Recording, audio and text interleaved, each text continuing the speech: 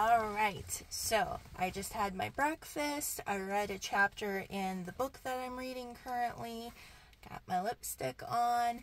So I am ready to start my little tiny day of adventures. Now, my form of adventure is not very adventurous. I'm not like going hiking or anything, obviously. But I'm just doing some fun shopping. So instead of like errand shopping, which is normally what I have to do, I'm going to go to the places I want to go and just browse around and be on my own time. I kind of like doing stuff without other people, even my husband, because it means that I can just browse. I can just spend as much time as I want in the store and not be concerned about other people's time frame. So that's what I'm going to do today. I'm going to hit up a couple stores that I've been wanting to go to for a while and see what I can find. And I forgot to check the mail yesterday, so I just checked it now before I leave, and I found my favorite Happy Mail. So if you are a baker or, you know, do anything with like cookies and stuff like that, Fancy Flowers is the best website for getting fun decorative things. They always have seasonal things that you can use for your baking, and I just adore looking through their catalog. Like, their website is great too, but for some reason the catalog's so fun, so I have their catalog sent to me. It's quarterly, so like 4 of these a year, and I just love looking at these, so this will be exciting to look at later too. Okay, here is my first stop of the day. I'm at Happy Tales thrift shop. As a rule, I'm not a big thrifter. Like, I do see the value in it, but I just don't love it for several reasons. But I actually love this thrift store because they don't do clothes or anything like that. They just do things. So it cuts out a lot of, most thrift stores are all clothes. So this one is all things. And usually I find something in there that I absolutely love, even if I didn't know I was looking for it. I've found great furniture in there before. They have a really nice baking section full of stuff. I found vases in there and pictures and things like that. My best friend actually even found decorations for my husband and I's wedding in there. So this is one of my favorite places to stop. So I'm gonna go see what I can find.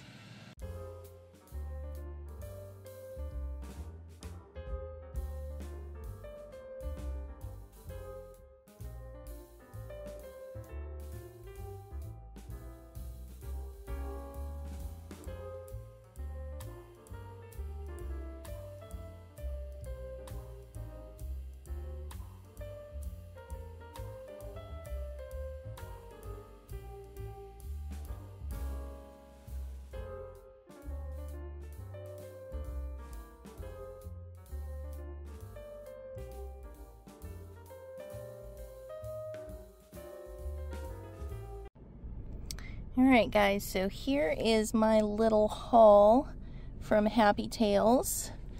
I got this cute little Christmas puzzle, and of course I'm expecting some of the pieces to be missing, but that's fine because it's just for me to have something to do while we're watching TV. I like to do puzzles, so got that.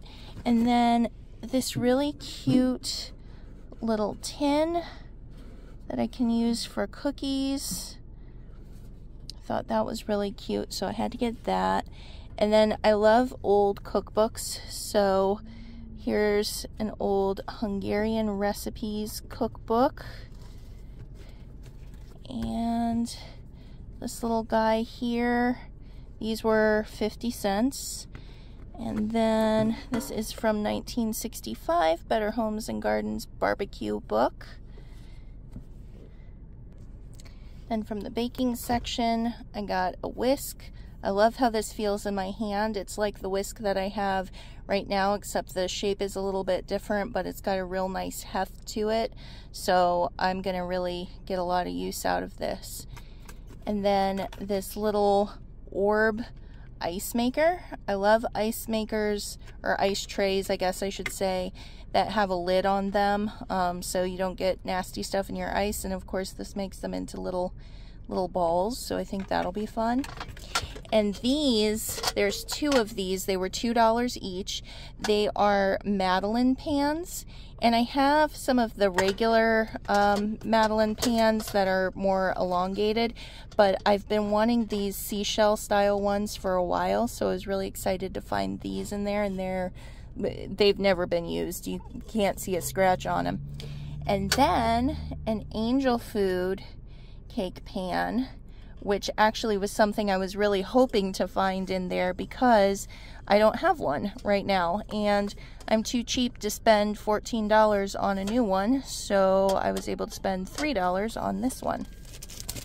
Also found some really pretty tissue paper in there. Can always use tissue paper, so I got that. And then a few old movies. I know DVDs are kind of a dying medium, but I really like old movies, and I've been wanting to show Nathan more of the old 40s and 50s movies, so when I saw these in there, I grabbed them up. I found a few more things in there that I'm not showing because they will be gifts for other people, and just a couple odds and ends. I actually also found a really pretty little necklace in there that they packaged up in here for me. I'm not sure if I can open it with one hand. Okay, I opened it enough for it to fall out. So I found a really pretty little rose necklace there. And of course my camera doesn't want to focus. But yeah, so with everything that I bought and those few things that I didn't show that'll be gifts later on, it was like $36, so not bad at all.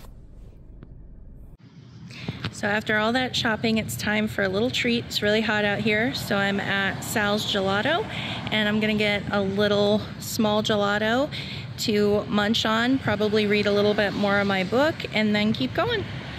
Alright, so I just finished up my last stop, which was the library, so got a few books to look through here, and it is really toasty outside. It's in the 90s today, so I'm gonna head home and make myself some lunch, and probably sit on the couch and watch a Hallmark while I look through my books. So today was a nice little get out day, enjoy the day. Now I'm just going to go home and relax and wait for Nathan to get off.